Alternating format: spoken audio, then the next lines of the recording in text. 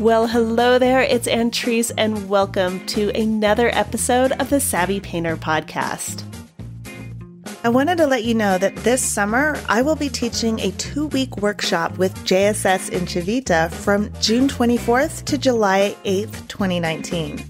So join me in Civita Castellana, where we will paint the Italian countryside and idyllic village just north of Rome. This is a 2-week landscape painting workshop in Italy where we will focus on fundamental painting skills and personal critiques. The best way to improve your painting skills is to get out there and paint more. So you will get plenty of painting time along with direct feedback in our critiques.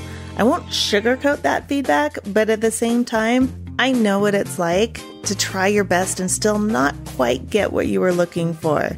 So you'll learn how to deal with that if or when it happens. After 2 weeks of painting with me, you'll leave with a better understanding of color, how color reacts to its surrounding hues, and how to mix the right one for your canvas. You'll learn the right questions to ask yourself so that you can accurately depict the colors of the Italian landscape, including those infinite greens. As you wander through the cobblestone streets of Civita and look out over the countryside, you'll notice a distinctive quality to the light. We'll talk about how to capture that light and depict the effects of atmospheric perspective onto your canvas. How you arrange an image, the shapes that you choose to emphasize, what you decide to include or remove, these are the decisions that strengthen or weaken a painting. These choices are also what make your work uniquely yours. So when artists ask, how do I find my voice? It starts here, and we're going to talk a lot about that in our time together. JSS in Civita is a program like none other. You get to experience the birthplace of landscape painting, meet lots of artists who share your passion for painting, have access to weekly excursions to see important works of art, and weekly JSS-sponsored communal dinners. It is so much fun. So if you want to find out about this unique experience, go to savvypainter.com/workshops. And I hope to paint with you in Italy. My guest this week on the Savvy Painter podcast is the artist Linda Christensen. Linda paints a moment in time of women's lives. She looks for the emotional connection and tries to capture it. Linda talks about an early experience seeing a piece by the Bay Area figurative painter David Park, which resonated deeply with her and taught her that it is possible to capture emotion and transfer that to the viewer. In this episode, we explore why she looks to, quote, get it wrong in her painting. She likes to sneak up on the emotions of the painting and work from a place of not knowing. Linda also shares tips she uses herself to stay in the studio when she doesn't feel like it. And we also talk about how she uses distraction to her advantage when she's in the studio. Linda shares tips on choosing a gallery and pricing work, something I know a lot of artists struggle with, and also not just when, but how you should raise your prices. So let's jump in. Without further ado, here is Linda Christensen. Linda, thank you so much for being on the Savvy Painter podcast. I'm delighted to speak with you today. My pleasure. Thank you. What was it that made you decide to devote yourself to the arts? Do you remember that when you made that decision? I never really clearly made that decision. I knew that I was a watcher and I was going to watch other people have a life, and I was enjoying just being an observer. And it wasn't until I was back at UCSC to finish my degree that I did a series of monoprints titled When She Gets the Time. And I felt that way about myself. When I get the time, I want to be a painter. That was sort of a pivotal point. What was it about that struck you and made it a pivotal point? Well, I had a longing. I had not understood or felt before. I had been painting still life and landscapes and abstracts, and I was pretty good at them, but I didn't understand what the connection was to me. It didn't seem like a big deal. It didn't seem important. It didn't grab me. And when I was introduced to David Park's work, I saw something that reminded me of my childhood, of an emotional connection. And I realized that I can paint that. That's real for me. That's something that I recognize. And I recognize in the Bay Area figurative painters something of myself in their work. And that got me started. I would love to hear that story if you remember which David Park you were looking at, or what was it in a book? Was it at the museum? It was in class, I believe. Maybe it was like a art history class. I don't remember, but I think it was an image I'd seen, and it was the bathers. I think it was 2 or 3 figures at a lake, and a woman had her arms up with a towel. Yeah, so I saw an image of my mother at the clothesline when I was a child, and I had an emotional connection to that work. And I didn't realize that emotions could be painted. It was new to me. And being a very sensitive, emotional person, I got it. And I just made it my own. What is it that you try to capture in your paintings? I'm still trying to figure that out. And I think that's what keeps me going. It's one of the things that gets me in the studio, is trying to still get that elevator speech of 30 seconds of what the work's about, because I'm still searching for answers, which is more of a self-exploratory assignment that I have for myself. It's just exploring who I am and what it is about myself that reacts so strongly to these female figures that have a moment in time for themselves and seem to be contemplating something or listening to something or recreating or re-experiencing something. I can't really say, but there's nostalgia, there's sadness, there's wondering, there's all kinds of emotions. So you were talking about trying to get that intensity of the emotions of the women in your painting. And I'm curious, because your work is that sort of Bay Area figurative-ish, let's say, painting style, just to kind of give people an idea of what kind of work you do. Actually, would you mind describing that for everyone, how you would describe your work? Well, visually, it usually involves 1, 2, or 3 women. And I've been asked why women, and it's because I am a woman. A lot of it's self-portrait, really. There's usually a lot of pattern, a lot of paint, a lot of looseness, nothing really too spelled out, never a face. I always want you to watch the body language. That's what I am interested in. I want you to pay attention to that.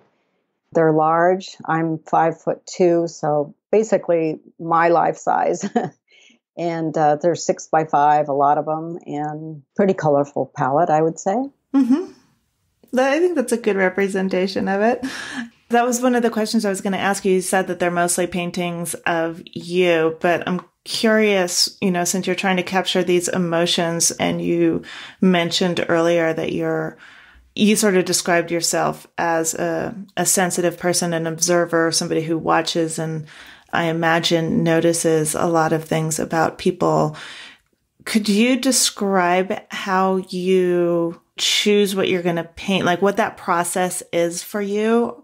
Are you, as you go about your day or your week, watching people and then coming home and painting that? Or how do you bring that into your studio?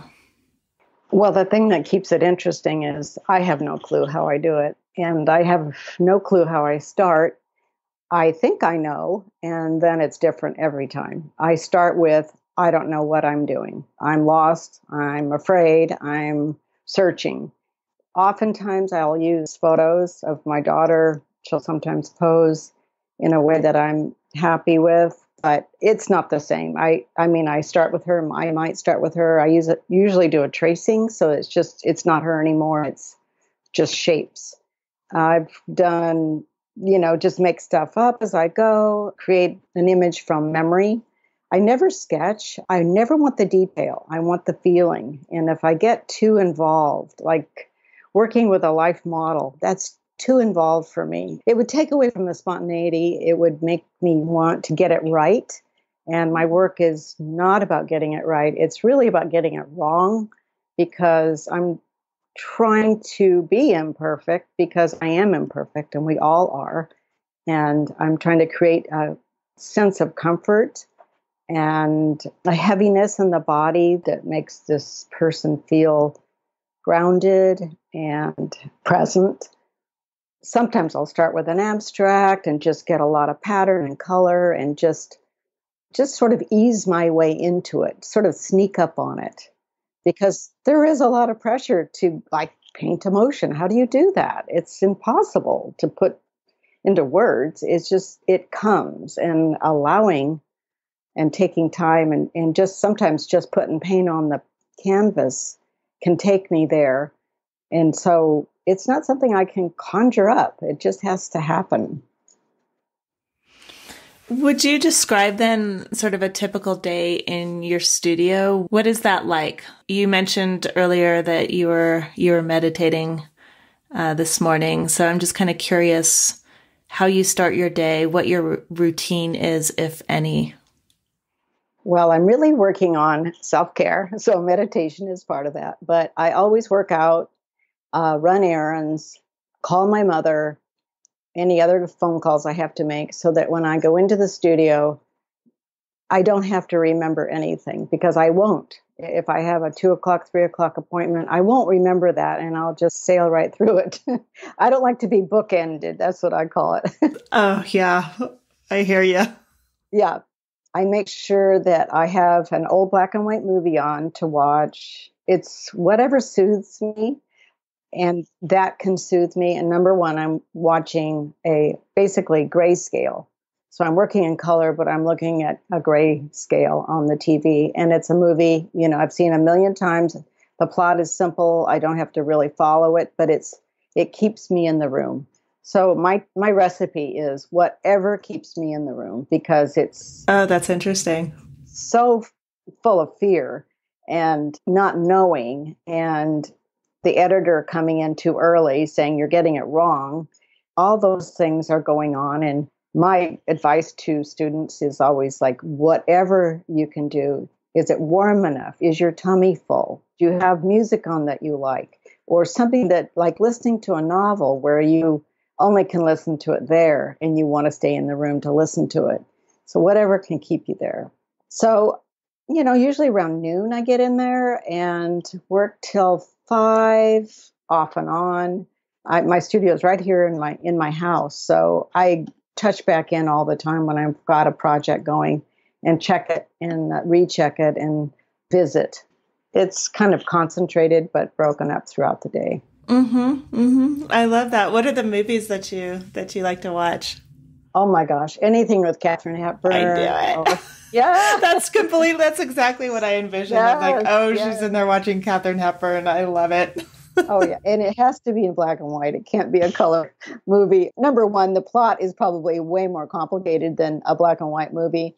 And I can't look up. I kind of have to know it. It's just background. Yeah. Yeah. But I'm looking at the canvas, then I look at the television, and I walk back and turn around and look at the work I'm working on to see what pops, what's wrong, what's not working. So I follow this pattern, like wear a path in the carpet. That's my routine. I love it because if you're sitting there, it's a cleansing of the palate, I would guess, for your eyes. That's great. Yeah, it sure is. Yeah. I've experienced that that sneaking up part of it where you're turn away to do something else, allow that cleansing of the palate to happen, and then you turn around and you can just barely see what needs to be done. And it's like vaporous. If you don't catch it fast enough, it disappears.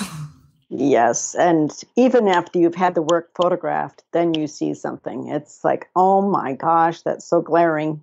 Why didn't I notice that? And you don't have that objectivity. It's hard to get that when you're in the moment. So walking away and turning and coming back, you can catch things. Mm-hmm. When you're working from that place of not knowing that you described, do you ever feel frustrated by that not knowing? Oh, all the time. And again, that's whatever can soothe me at that time. Usually I do something radical, like I'll paint with my left hand, or I have a couple of paintbrushes that are taped to a long stick, and I'll grab that, or anything to just stir it up even more. If I'm frustrated, I'll just lean into that. And I might put a stencil on over something that was something I really liked, and just say to myself, I'm just going to let this go, turn it upside down or whatever it takes to just sort of mess with my head, because that's what's in the way is my head. Mm-hmm. Yeah, I was going to ask if when you're doing that, when you're taking the long stick or painting over that part that you had just fallen in love with or killing your darlings, as I say, what's going on with your editor? It gets overridden for sure. And then it gets playful and fun again. But it's making the decision to do that that's hard, because you think it'll never get good again. But it has to breathe. It has to get good, and it has to sort of go through a crisis again and then get reborn. It's sort of like a break in an arm. They say where it's healed is the strongest part of your arm. And I think that about a painting. It becomes from a short story to a novel only through that tearing it down and building it back up. It's hard to remember, but I do want to be finished. So this looks finished. This feels finished. But sometimes I'm forced to keep working on it, and it gets better and better. And collectors really do know the difference. There's no shortcut. There's no formula.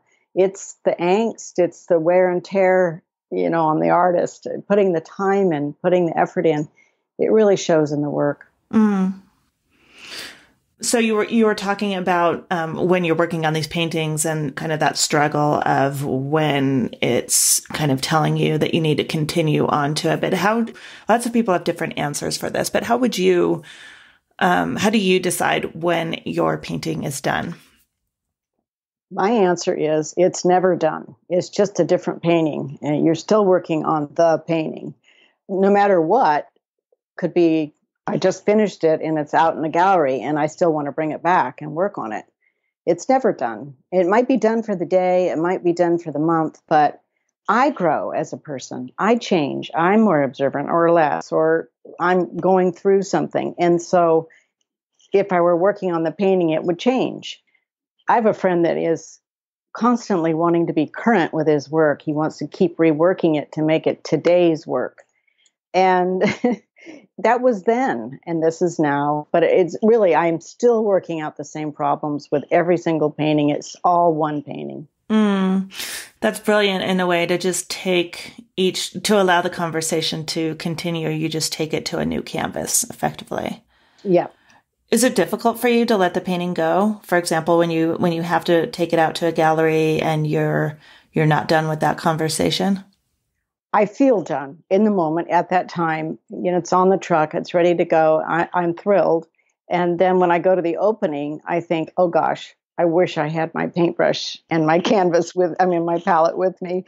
I really want to work on that. It needs more. I want to say more. But that's my story. Other people are thrilled with the work, and that's great. But I still have more to say, and that certainly keeps me working. I still get a lot out of the subject matter. Like I say, I can't really completely define it. I don't really know why I'm doing it, but it brings me a lot of joy. And then temporarily, and then I want to say it again, only I want to say it differently, or I want to say it this way or that way, or I think I could explain it better only through paint, though. And it's the carrot that I just can't quite grasp. Mm-hmm. That makes sense. I'd love to go back a little bit to after you finished up at UCSC.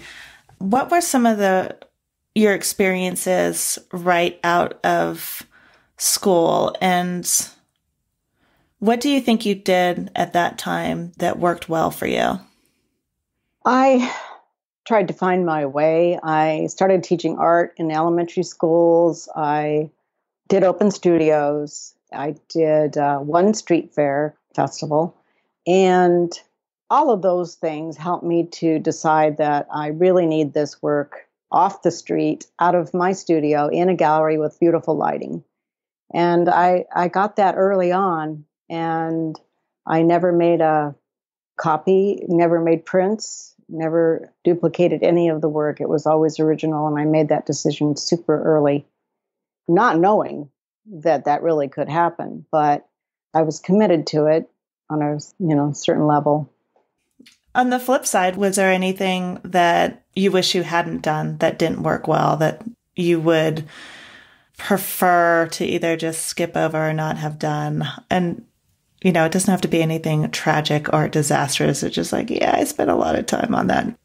Well, I think I learned about working with galleries, and that I didn't need to jump through hoops. It's really a partnership and a relationship with a gallery director, owner.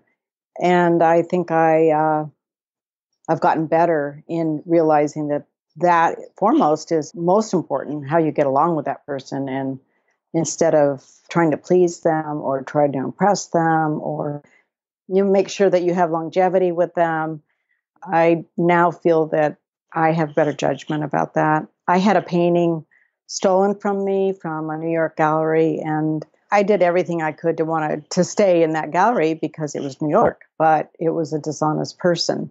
It was a hard lesson, and there are horror stories around gallery artist relationships, and I've had my fair share, but I've learned a lot and feel stronger for it.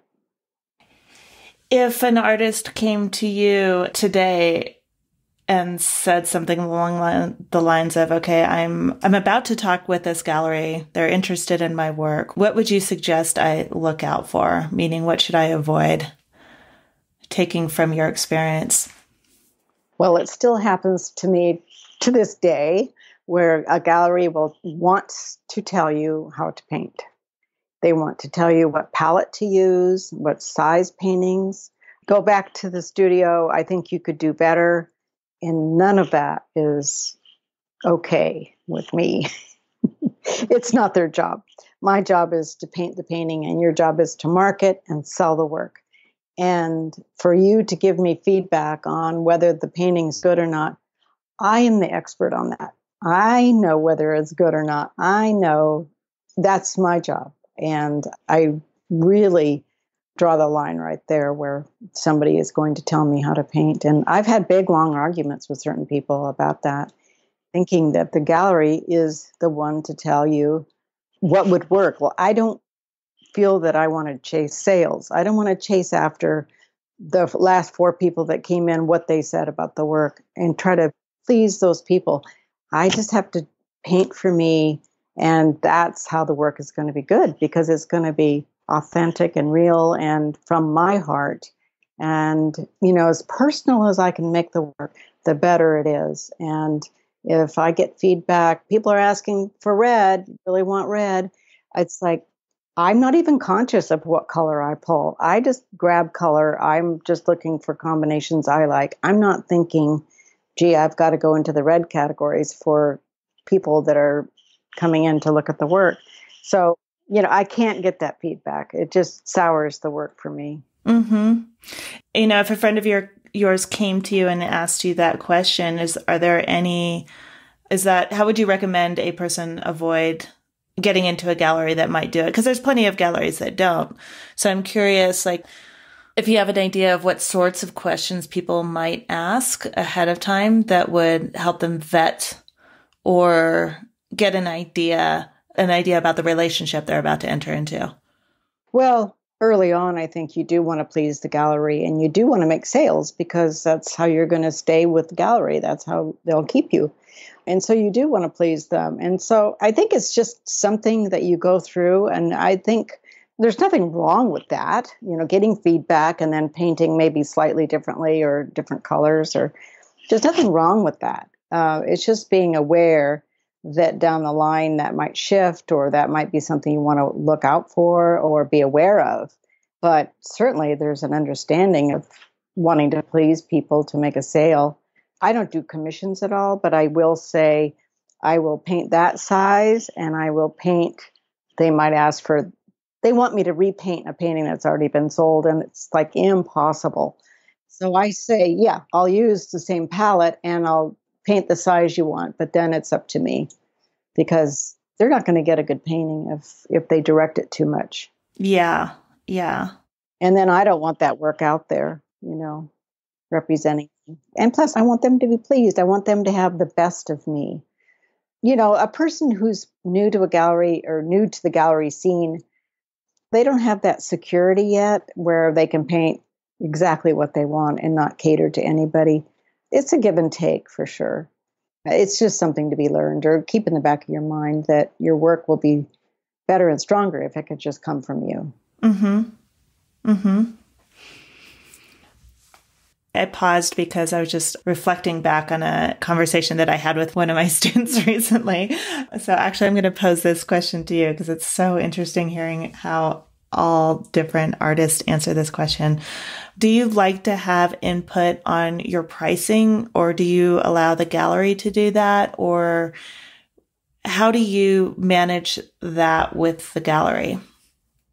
It started, with my first gallery, which was Dolby Chadwick in San Francisco. It's set by size, so square inch. You don't ever want to favor one painting or another. It's standardized by size. So recently I raised my prices, I think it was 10% or 5%, just for the 48 by 36 and above. And we all agreed on that. And so all the galleries changed the price to reflect that. I don't change my prices very often at all, but it's just standardized, which make everybody's off the hook. This is the price for this size. Yeah. I'm curious when you said we all agreed on it. If you don't mind sharing it, and you can say no if you're not comfortable, and you do not have to give details, specific details, but I would love to hear how that conversation happens between you and multiple galleries about pricing your work. Like, for example, was it you that decided that you thought that you wanted to do a little bit of an increase on that size, or was it the conversation with the gallery? And then how did that happen? Yeah, it was a mutual conversation. We decided the 48 by 36 and above would be most fair, because to raise the prices on the smaller ones would make the small ones too high in price and not affordable for people. So we decided, the bigger pieces would be affordable for people of a different economic level. When I was in New York, he raised the prices quite a bit without asking me, because it was New York and they feel that they could really get a lot more for the work, which really messed up all the other galleries because everybody has to be on the same page. He was selling this work for much higher. And so everybody had to change, and they were very, very upset about it because they had a collector base for me that they feel betrayed. When you raise your prices, you want to be able to take your collectors with you. So you raise them just a small amount, just incrementally. And like I said, I hadn't raised them in like 5 years. Very rarely do I raise them. It affects everybody. And so just by raising them very slowly and discussing it, everybody was fine with it. Mm-hmm. So the most recent, this one that we were talking about, I'm saying most recent, which makes it sound like you do this often, which you don't. But the one that we were just talking about, so then you had a conversation with a gallery in particular and then called up the other galleries? Yeah.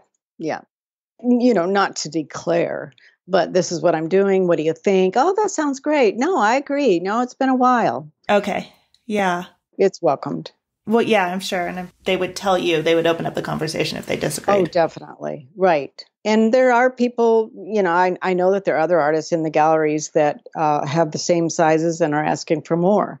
Their prices are different than mine. They're higher or they're lower, but this is where I feel comfortable. Yeah, and that's important that you feel comfortable with it. And it's not just straight up mimicking what else is out there. Mm-hmm. It's what the market will bear, no matter what. You cannot go down in price. So you better creep up slowly because there's no turning back. Right. There's no discount. Have galleries ever asked you if you would do a discount? I've been asked that before, and I'm always like, no. Oh, that's standard fare. That is so standard. Yeah. Especially, they're giving a discount to people that are multiple buyers. They've been collectors a long time, or they've bought several of my pieces. But nowadays, unfortunately, everybody asks for a discount. So the gallery's been bombarded with that. But it's only for people that are collectors or big collectors of the gallery in general. Right. The collector themselves have a relationship with the gallery. Yes, right. That makes sense. So then do you have a range that you're comfortable with and the gallery knows that, or do they call you each time? I'm pretty comfortable with them making that decision, and they will check with me, but they know that I'm okay with certain percentage. I cannot remember what it is, 20%, something like that. And then there's the designer discount too that they give. To interior designers. Right. But, they're a big part of our business. The person who asked me to interview you is a woman by the name of Kathleen Gadway. And a question that she had was, how do you abstract these women? And I feel like you've kind of answered that in our previous conversation. But I am curious, like, for yourself, when you go in there, I'm back in your studio again, Linda. When you go in there and you just start messing around and you're allowing the painting to come to you, and you're in the state where you don't know, and you've kind of described your start as being is it completely different each time, or are you sort of, let me try it this way, and you make that start for like the next couple of weeks or the next 5 or X number of paintings, and then you try a different way? Or is it every single painting, it's totally anyone's guessed? Every single painting is painful and new. I'm blindfolded and feeling my way around the wall. And if it worked last time to start this way, I don't even remember how that was. It's hard to describe to people what art is. It's just magical. And when it starts working and your editor is out of the room and the movie is on and the tummy is full, the feet don't touch the ground. And it's an out-of-body experience. It's something that we strive for. And it could be, it lasts 10 minutes, but there is magic. And then you come back to life and you sort of clean it up, or but you don't even know how you painted it. And that's the fear, I think, of most artists, is that you feel like you've painted your last good painting because you look at your work and you think, that is really amazing. How did I do that? Who did that? I'm sure you think that about your work too, Entries. It's so beautiful. It is magical, and it's hard. I don't teach very often because I can't teach this. It comes from a place that I can't explain. It isn't about color theory. It isn't about learning about anatomy. I'm terrible at drawing. I mean, I can draw, but it's just so much work. And my theory in the studio, if it's hard, I'm not going to do it. It's hard enough. You know what I mean? The arm is too long, and it's like, well, the overall effect is good. So I won't even change that because it really doesn't matter. And I don't try to abstract my paintings, my figures. It's just that I don't want to say everything. I don't want to say what the face is or where the eyes are. We all know where the eyes are. So the leg is longer than it should be. It doesn't matter. You get that stance. You get that weighted body. You get that gesture because you've had it yourself. You're in that body yourself. And so those particulars don't matter. And that's why it seems abstract. It's just that it doesn't have to be explained so clearly. It's just the feeling. It's just an impression. Linda, that's a terrible answer for people who want the formula. Oh God. And I've thought so many times, oh, I get it. Oh, I know. I'll project the figure onto the painting. And, that lasts for one time. There's no formula at all. Were you ever at a point where you were concerned about, questions of like anatomy? I know so many painters who are, clearly it's a different genre, but they're so concerned about the precise anatomy. And when I see artists who are playing with abstraction and they're more interested in the emotion than the precision. They're more interested in the poetry than the precise description. It feels to me like the underlying fear is if I just do this, people will think I don't know how to draw. Right. Yeah, I go back and forth with that all the time. Like I'll, notice later that, oh my gosh, her head is too large. And, I want to get it right. I do struggle with that. And I had a professor at UC Santa Cruz say that I needed to learn about art history. And it's like, I don't want to learn about art history. I just want to do it now. I want to be in the present. I want to do it now. I want to look at artists that are painting and working now. I don't want to know anything. I'm not interested. It's too dry. And, so it's the shoulds. And it's, I know how to draw. I know the anatomy. I know how to get it right. But do I have the courage and the nerve to get it wrong? And that's what keeps coming back to worry me is like, I want to get it wrong. I know how it adds to the emotion of the work, but yet there is that sense that people will think I'm not a real artist. I'm taking shortcuts. She doesn't really know about anatomy. Right. That dangerous. I'm not a real artist. For the record, has a collector ever come back to you and complained that the anatomy was off? Never. Huh. No. Weird, isn't it? Funny how that works. Yeah. That's something that people have to learn as artists. It's the overall, it's the whole painting. It's just not that one corner or that one tree, right? It's the whole piece together. I've loved what you've said this twice now. My radar just went off. This idea of wanting to get it wrong. You've kind of said my work is about getting it wrong, and you're looking for that sense of comfort. You're looking for the gesture and the weight of the body.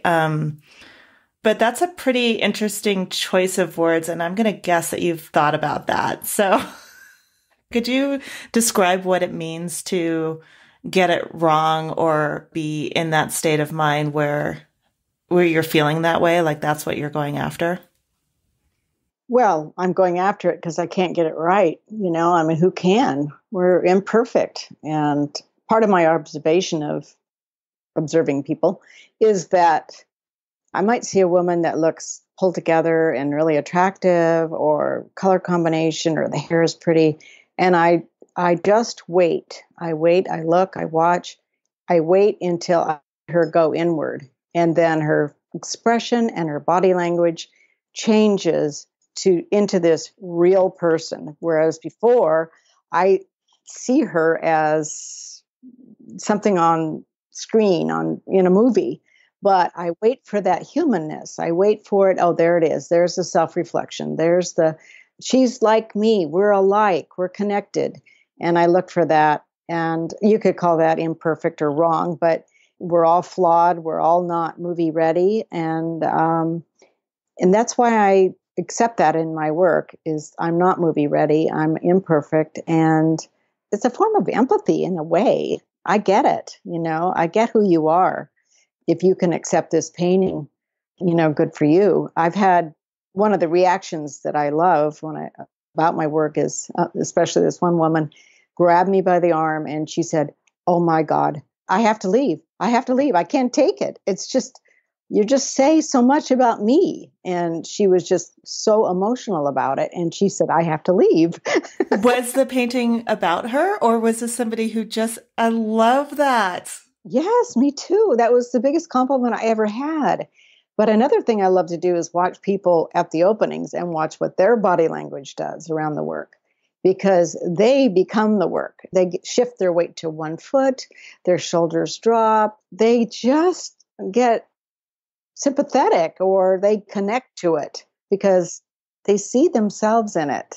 And I don't think people can really put it into words. I think they really are trying to match their sofa when they buy a painting, or it reminds them of their daughter, or all these other reasons. But I know underneath it all that there's something that is connecting for them. I love it. I love it. Yeah, there's that emotion is so powerful. And yeah, call it, however you want to call it. It's that not when you're not being watched. That's like a weird, but people do, especially when they're in public, tend to have a face. Right. and then when you can take that mask off and see what's behind it, there's an actual human being, and it's so much more interesting than the mask. No kidding. And coffee shops are so great because people want to be seen. That's why they're there. Look at me. It's so great. It's perfect for watching that breakdown, from the look at me to, oh, I'm real, Uh-huh. It's That is fantastic. So, as a kid, when my mother would say everything's fine, I knew by watching her that it wasn't fine. I knew. I thought I had magic powers. My eyes were magic. I could see more than other people, and that I was invisible because I could just sense and see all these things that were going around me. I had magic powers. I could see things and I could hear things and I could feel things that other people weren't talking about. And sure enough, when I get older, I find out things were bad. Yeah. It's a superpower, I think. There is a sense of magic to it. It is just a heightened sense of empathy. And I think it's true that you probably can see things that nobody else notices. Let's say it that way. I think people could if they took the time, but most people don't. And I know lots of people, I feel like in some ways that I'm like that. I'm hyper sensitive to other people's moods and emotions and all this stuff. And I really, really notice that stuff. And my husband's like always kind of bewildered by that. So I think it is sort of maybe the gift of the artist, or maybe that's what causes so many people who have that tendency to become art. Like, I don't know if it's because you're an artist or because you have that tendency that the only way to express it is to be an artist. Yeah. Well, you try to get people to say something and they won't, they can't. Like I'll say to my husband, so what's up? What's going on? Oh, nothing. Well, I'm witnessing all kinds of emotion and it's, he's not aware that he's having, you can't put it into words, but I know that something's going on. But I was going to say too that, my work, I wouldn't say that it's easy work, but it passes because it's colorful and it's interesting as far as patterning and abstraction and a sense of landscape. It's passable, but it is kind of heavy. It is sort of difficult. It's not pop art. It's not our apartment art, street fair art. It's heavy art, but it passes because I kind of trick you. Do you now? I'm the girl at the coffee shop. That you just walk right by and don't even realize it's just nailed you. And yeah. Right. Just fit right in, but yet. Yeah, it's the best place to be, is the unnoticed observer. I love being there. A last question, because I know you've got to go. When people go to your openings, go to see your work in person in a gallery setting, what do you want them to walk away with?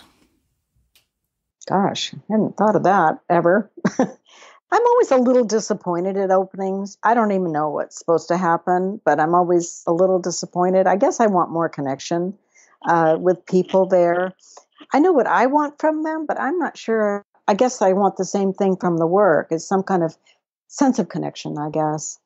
And like I said, I have empathy for people because they don't always know. They don't always know what they're feeling. And I do want them to feel something, though. That's what I'm looking for. I'm looking for an emotional connection for them. And when that woman grabbed my arm, it was just like the best. But she could express herself. And other people want it to match the sofa. And that's legit, because it doesn't matter if you need it in your life. I think it's reaching down deeper than a sofa. Mm-hmm. I think it's...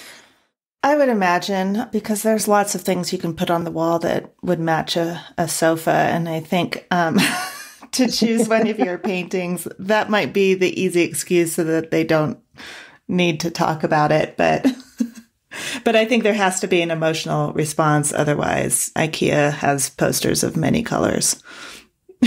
Right. Well, Linda, thank you so much for taking the time to talk with me. It was really fun. I would keep you on longer, trust me, but I'm going to honor, I promised you. I will. Yeah. Hey, artists love to talk to artists, so, I know. Where can people see your work right now?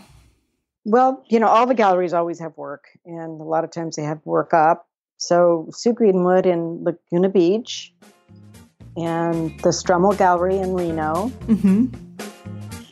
Chris Winfield in Carmel, and Gail Severn in Ketchum, Idaho. Beautiful. Thank you. Welcome. Well, I hope you enjoyed this episode of the Savvy Painter podcast with the artist Linda Christensen. Thank you so much to Linda for sharing her story, and to Kathleen Gadway for pointing me to Linda. Go to savvypainter.com and click on the podcast tab. You'll find show notes there, examples of Linda's work, and links to connect with her and her galleries. The Savvy Painter podcast is made possible in large part by artists just like you. If you would like to help out, it's quick, it's easy, and I cannot tell you how much I appreciate it. Just go to savvypainter.com/support. If this podcast has made a difference in your studio, if it gives you a little bit of company while you are painting, please consider making a donation. Any amount helps.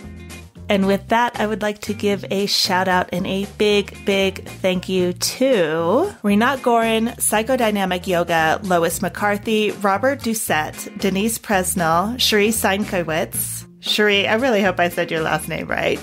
Vivian Larkins, Diane Foster, Julie Riley, Leanne Harrison, Nicola Pixworth, Diane McGee, Robert Talbert, Judith Chapman, Susan Rose, Helen O'Connor, Julie Marr, J.A. Moore, Marilyn Creary, Teresa Hill, Vincent Keeling, Brian Buckroll, Alchemy Works, Denise Klitze, Deb Cook-Shapiro, Gleary Fine Art, Lucinda Kasser, Pat Oxley, Jill Opelka, Susan Zefton-Kuhn, Kathleen Speranza, ZB Gallery, and David Gorski. Thank you so, so much for your support of The Savvy Painter.